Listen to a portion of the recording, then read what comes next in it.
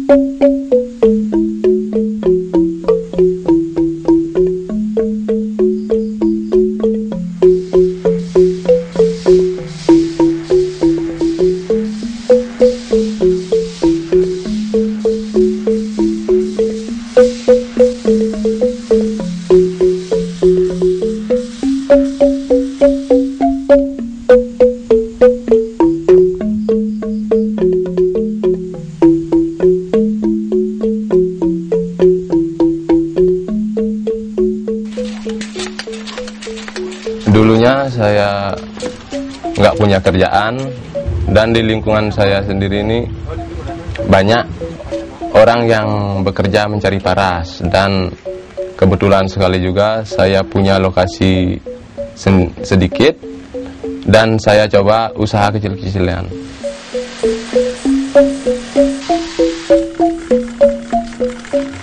Kami berangkatnya dari nol. Kenapa yang bilang dari nol? Karena betul-betul tanpa modal. Cuma kami ada keinginan modal cuma tekad.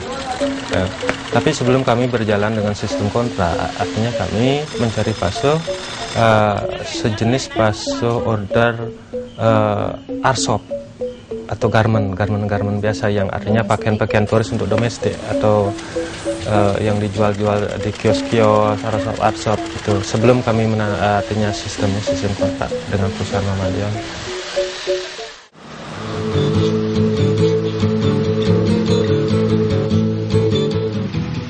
Saya senang kan nyupir saya memang senang nyupir emang saya senangnya di jalan gitu loh.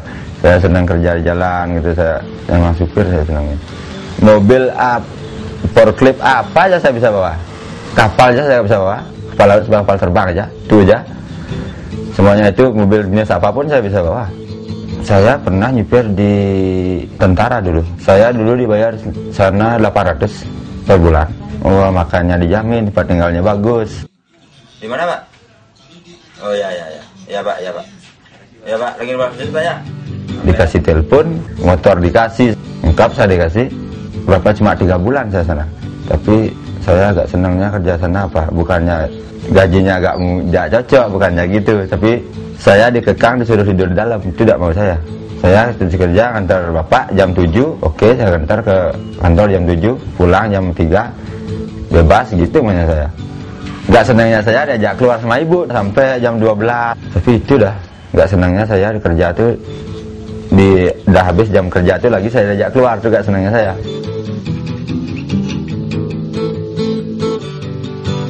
Waktu ini saya melamar di Raja Wali. Anda punya pengalaman kerja nggak gitu ya? Punya Pak. Mana? Ini Pak. Wah, kalau Anda mau kerja sini harus punya pengalaman kerja 5 tahun gitu ya. Sedangkan saya nggak punya pengalaman kerja sekarang Pak. Dimintain di mana-mana sekarang minta kerjaan untuk ngelamar, pasti dimintain pengalaman kerja. Mintain pengalaman kerja 5 tahun minimal. Sedangkan saya nggak kerja 5 tahun. Cuma berapa tahun, 3 tahun dah saya berhenti. Lagi pindah ke kerja lain. Saya sudah banyak, saya melamar ada 50 saya melamar kerja. Belum ada panggilan dari sekarang.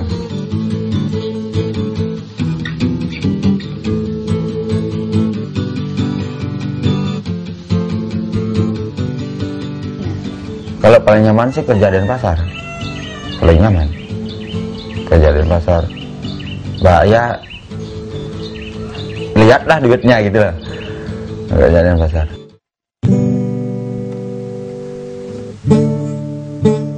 Sekarang sudah bosan saya, nggak ada usaha sekarang untuk kerja. Kalau memang ada orang mengasih saya kerjaan, kamu mau kerja gini, saya kerjakan.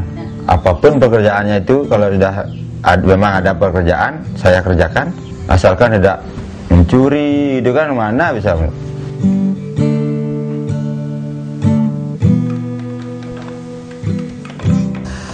Dulu saya pertama ngajak tenaga 2 orang itu, terus meningkat pesanannya, terus menambah lagi tenaga sampai 15 orang.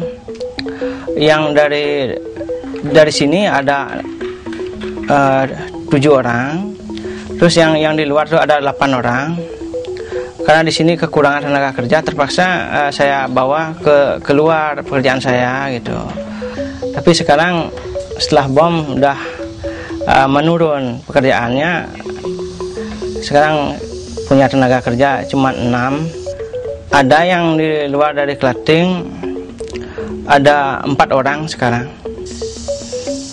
Saat ini karena pekerjaannya agak sulit ya, saya beri 35.000 per harinya.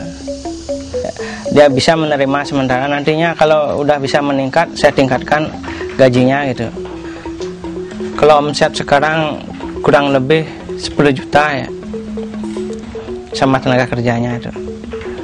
Kalau minat anak-anak di sini kurang tinggi ya kalau anak-anak zaman sekarang ya. Kalau dulu banyak ya teman-teman sebaya saya itu menekuni itu. Kalau anak-anak sekarang kemungkinan kebanyakan ya nyari ke pariwisata. Sebetulnya kami sudah menjajaki, padahal kami target utama yang artinya untuk usaha ini adalah merekrut tenaga kerja lokal. Tenaga kerja lokal artinya kami mencoba mencari adik-adik di sini untuk artinya mengurangi dan memangkas pengangguran. Itu artinya secara tidak langsung juga kami membuka usaha ini adalah memotong pengangguran di desa sendiri. Kalau kendala sih memang ada, tapi sekarang kan kembali kepada mereka masing-masing. Kalau memang ada keinginan untuk artinya bekerja seperti ini, kami pun siap akan menampung. Tapi juga tidak terlepas daripada peran orang tua untuk mengarahkan supaya tidak ke kota terus.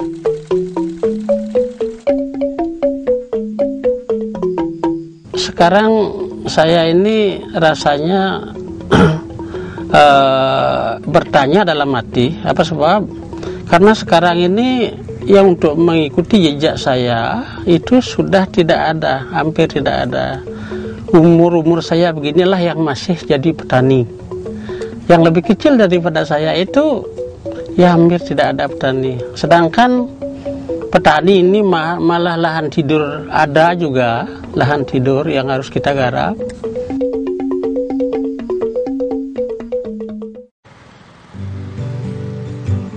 Saya dulu juga bawa kelapa, supir ya, kernetnya dulu bawa kelapa, kirim ke Madura, Surabaya gitu aja. Menurut ada muatannya. Kalau ada muatan, habis bongkar langsung muat. Kalau nggak ada, sampai 15 hari tidur di Surabaya. Makanya boy, duit habis gak pulang. Iya, habis di jalan semua.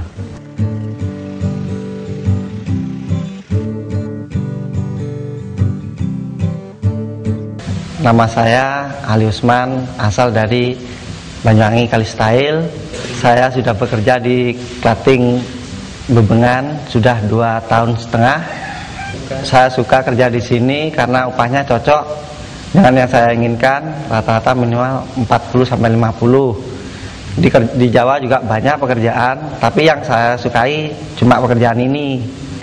Pertamanya tuh saya kesini cuma lancong, terus merasakan pekerjaan ini senang sekali, jadi saya tetap di sini kerja gitu. Karena saya merasakan cocok di sini.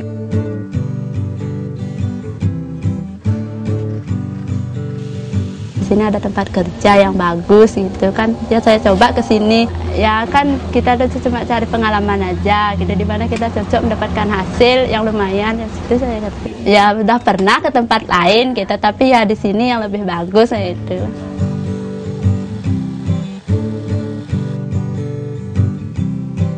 Saya tidak hobi saya bekerja gitu.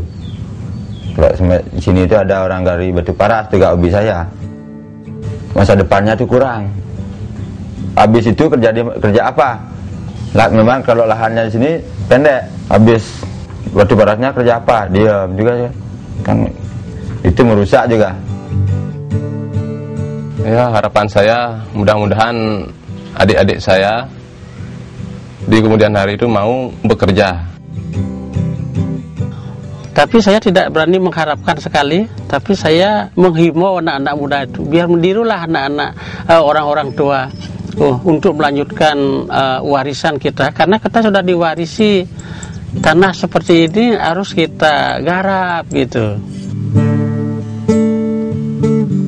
Kepada adik-adik, mudah-mudahan dengan jalan ini adik-adik yang ada sekarang yang belum punya pekerjaan tetap, artinya janganlah untuk memilih suatu pekerjaan.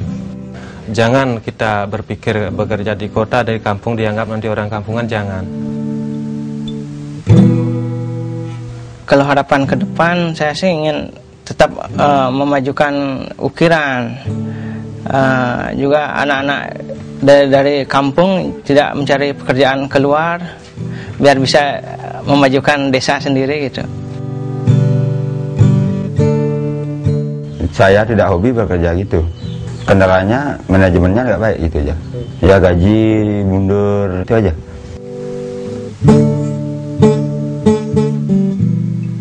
Sekarang nggak kerja, udah ada kegiatan sekarang di rumah aja. Sungguh udah ada, diam jadi rumah. Ada yang teman ngajak kerja, saya kerja gitu. Kalau nggak ada, saya diam di rumah. Ya bosan diam terus di rumah. Memang nggak ada kerja kan bosan.